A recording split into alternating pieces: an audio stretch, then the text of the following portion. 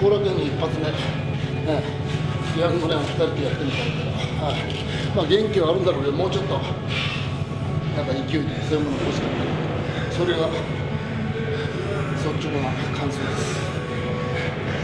これぐらいだったら、まだ僕らをなんか響かすものはなかった。もっと来てほしいですね。